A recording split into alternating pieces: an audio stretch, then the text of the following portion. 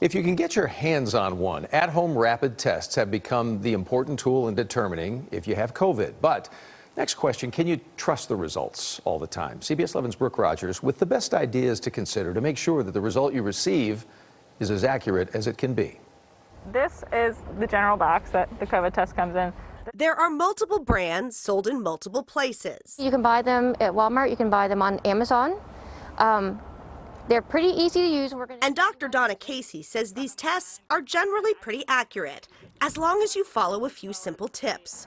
First, read the directions. I think some of the biggest mistakes that people make are not putting the swab into their nose far enough or not putting it in for long enough. The swab needs to go around 3/4 of an inch inside each nostril for 15 seconds, spinning it 5 times. Now these swabs, they don't have to go all the way up to your brain to be accurate.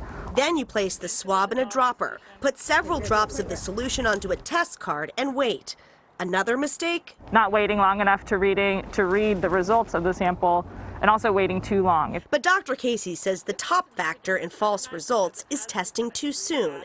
She says not to test until 3 days after exposure, unless you have symptoms. So is one of the biggest misconceptions that people are testing the minute they find out that they have been exposed? Yes, so what we're actually doing is wasting tests because you're not going to test positive for 2 to 3 days. She suggests testing on days 3 and 4. If they're still negative and you have no symptoms, she says you should still mask, especially around those who are vulnerable. Dr. Casey says we will likely be relying on these tests for at least a few more weeks. According to projections by UT Southwestern, cases aren't expected to peak until the end of January. Brooke Rogers, CBS 11 News.